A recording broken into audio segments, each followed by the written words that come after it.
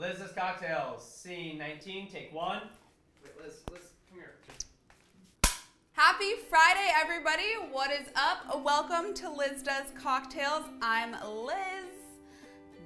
And today we are going to be making a green apple ginger martini. It's delish. You're only going to need 1 green apple, some apple slices for garnish, ginger infused vodka, which I'm going to tell you how to make, this apple lime mixture, which I'm going to tell you how to make as well, and honey with water. Super easy. Just mix equal parts water and honey and you stir it up till it's dissolved. To make the ginger infused vodka, you're going to want to grate ginger. I used to use like a cheese grater and I just grated some ginger into vodka. Let it sit for at least 2 hours, maybe like every 30 minutes or every 15 minutes, put on a timer or something and just like shake that bad boy up to get all that like ginger and vodka essence all mixed in. I let mine sit for 2 days, so it's like pretty gingery. Now to make the lime apple green juice, for the green apple lime juice, get 1 large tart green apple, some water, and the lime juice. Put all of that into a blender. I used a food processor from my Ninja, which I'm obsessed with. It can do everything in your kitchen. Blend it until it's just as blended as possible. Strain that mixture until you get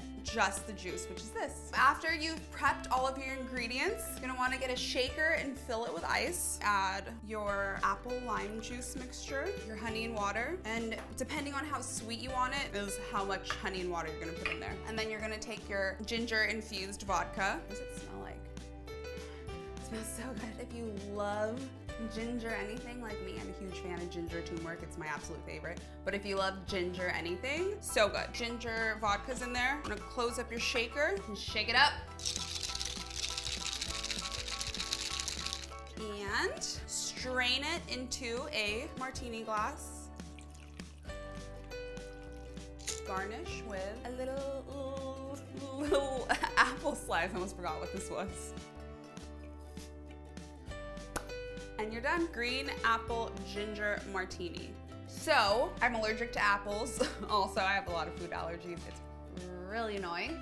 But I did take a tiny sip and it is so delicious. I highly recommend you guys try it. If you guys do and you're able to actually drink the whole thing, unlike me, let me know in the comments below. If you haven't already, make sure you subscribe, hit that thumbs up button and the notification bell, and I will see you guys next Friday. Bye.